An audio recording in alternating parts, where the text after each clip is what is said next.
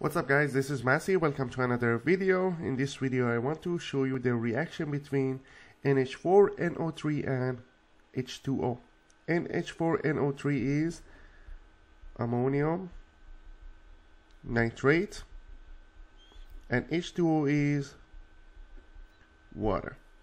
So this one is solid and this one is liquid, so it contains the cation and anion NH4 plus and NO3 minus.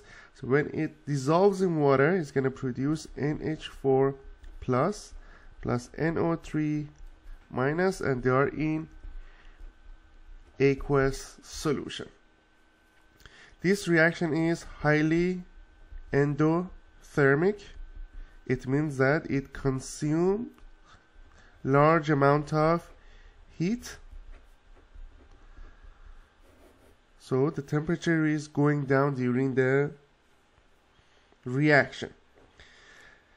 And also the solubility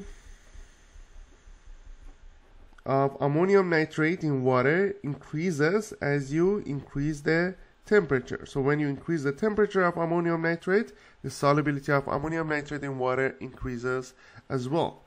So whenever we have this one, NH4 plus NO3 minus, and we have water dissociated also as well, it's going to be plus and OH minus, then it will produce something like NH4OH, ammonium hydroxide, and HNO3. And this one is ammonium hydroxide. It is a weak base. And here we have HNO3, which is an acid, strong acid. So the pH of the final solution is less than 7, and we're gonna deal with acidic solution. So that's the reaction between ammonium nitrate and water.